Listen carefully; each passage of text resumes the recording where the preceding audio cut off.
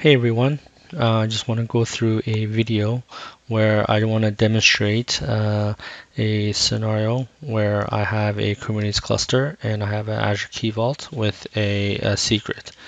Okay, and in this demo, we have the Azure Key Vault provider for Secret Store CSI Driver already installed and deployed, and that's through an add-on. And also this add-on has the auto rotation enabled, right? So it will look for changes in the secret for pods that are mounted, volume mounted. In this, I have my own little demo, Key Vault demo namespace, right? And I deploy a Kubernetes pod that has a volume mounted, right? The secret that's mounted as a volume.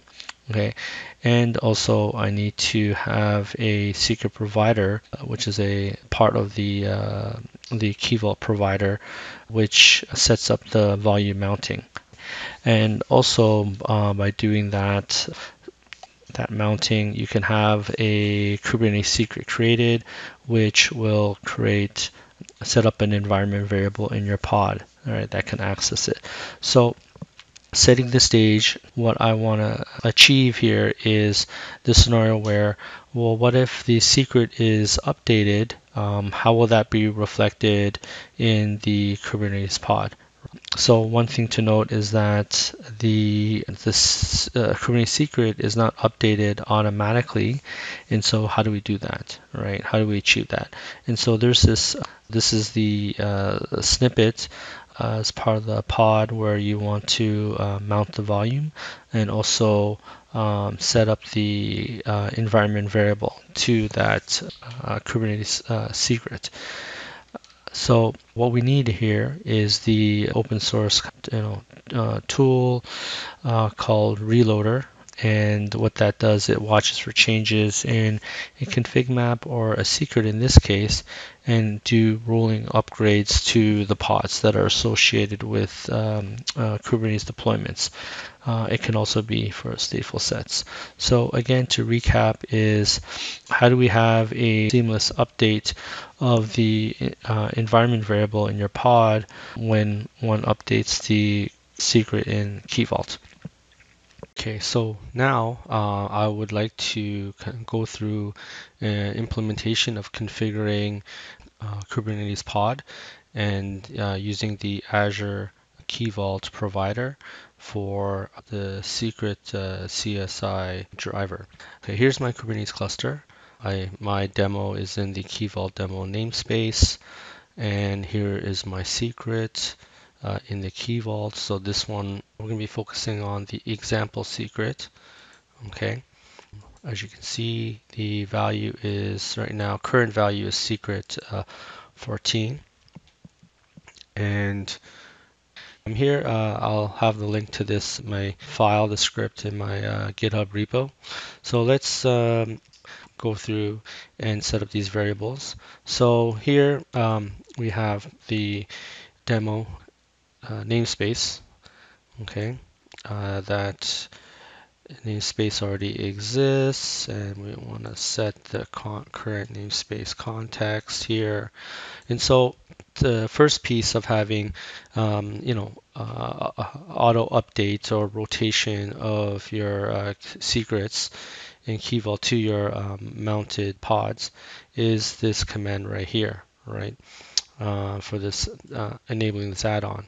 In addition to enabling this add-on, this requires these parameters right here: enable secret rotation and a rotation pole interval. For me, for this demo, just setting up as 1 minute, but the default is 2 minutes.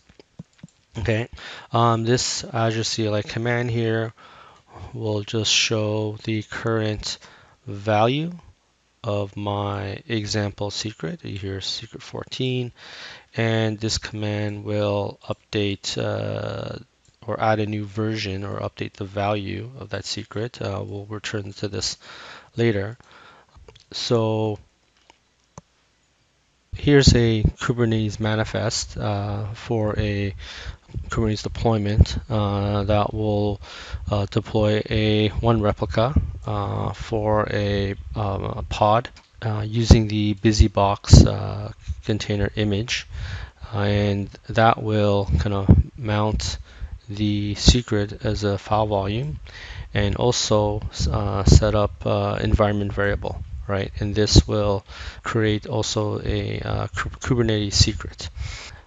And this section right here, volume, will leverage the secret provider class that I've also configured separately, that will use that to help with that integration from the given key vault to this particular pod. So let me highlight that, run this YAML. So as you see here, it's been created, and I may have already created this, but this secret provider class, okay, and this is coming from the add-on for the Key Vault Provider for Secret Store CSI Driver. And so I'm gonna deploy it into my Key Vault demo namespace, and all it's pretty much doing is, you set the Key Vault name, and in this case I use the user sign identity that has read access to the Key Vault and the get permissions for secrets.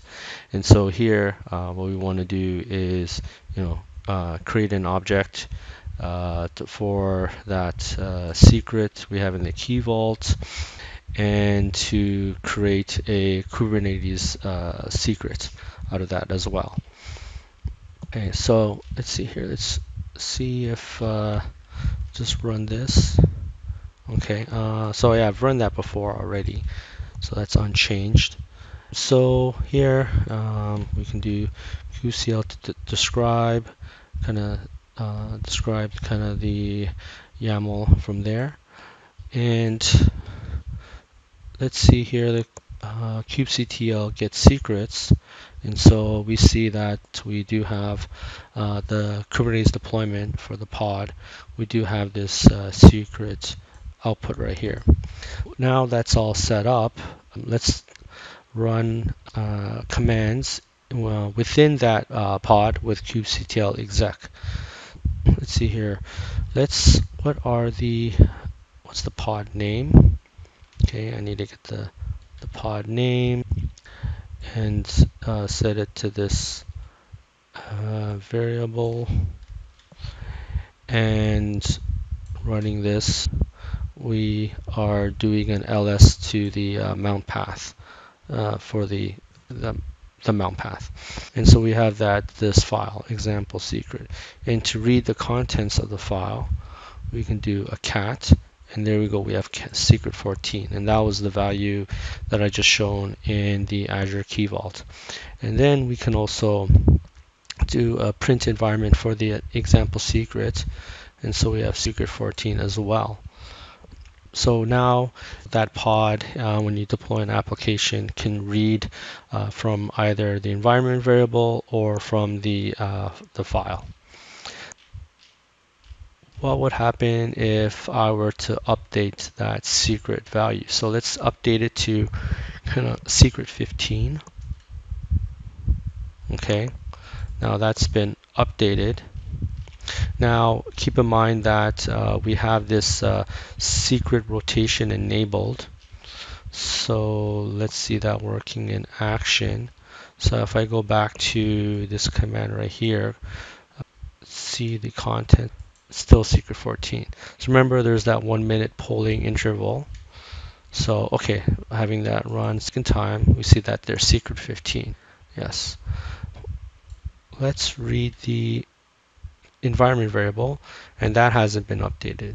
Okay, getting into the the main objective in this demonstration is to show, okay, well, how do we set up this such that the environment variable is also updated? So the manual way is to do kubectl rollout restart, but to do it more automated fashion, we need to install this GitHub project code called Reloader. You can find it at this link right here, and documentation with it. So my preference is to deploy it through Helm as a Helm chart. Let's update the chart repository. That would include that. I already had that. And so Helm install stakeator /reloader. So that, if you see here, has been deployed. Awesome. So you can kubectl get deployments, and so we can see that the reloader deployment has been deployed and it is running.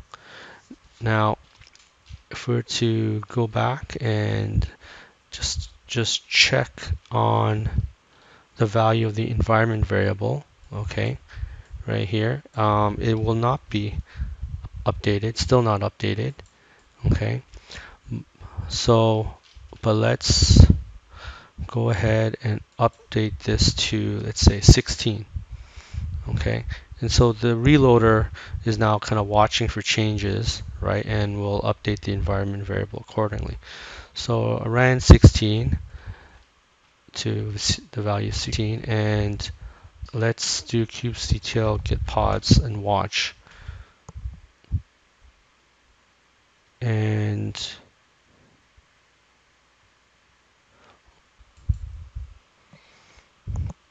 okay, so that reloader has terminated the pod and the Kubernetes deployment and is now kind of recreating it. To me, it looks like it's just doing a rollout restart of that. And so now it's running. So Control C. Okay, let's